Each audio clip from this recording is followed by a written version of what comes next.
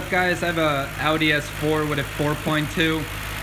I just want to show you guys a common area if you're experiencing a 1423. Actually, let me go check the codes real quick.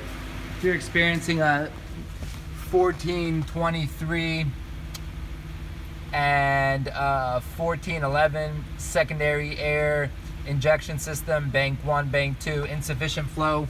Some things you want to check up on is obviously you want to disconnect your secondary air pump. Make sure that your secondary air pump, when you give it 12 volt from a battery to the plus minus, that it's spitting out a decent amount of air. If you spin it once you take it off and it's got a lot of air, if it's got a lot of water in it when you start it up or activate it, when you activate it, don't activate it longer than 10 seconds, 5 seconds in short spurts. You'll kind of burn it out if you hold it too long. But you know, you want to check that if there's a lot of water coming out of it, you know, that's a good indication that it's probably on its way out or it's already not giving enough flow. But I want to show you really quickly here. Let me turn this engine off so that I can talk and you could actually hear me. But shut this off. I'm trying to make this video nice and short and sweet for you. So I just want to show you a common area after you check your pump if you potentially still have the code.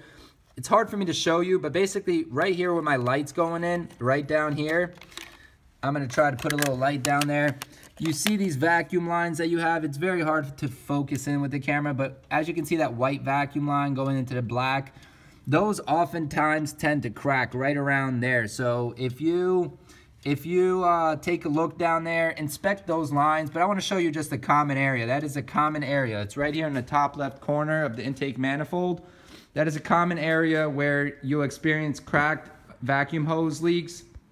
And so that's one of those things that I definitely wanted to share with you. So please subscribe if this video helped you. If you look down there and it's cracked and you notice that those vacuum lines are cracked, please do me a favor and hit that subscribe button. It will really help me out. If you found anything else valuable in this, please hit that subscribe button, that like button, and I'll have more videos like this coming. Hope that helps you, all you Audi drivers out there in shops that are working on this. All right, like and subscribe. Thanks a lot, guys.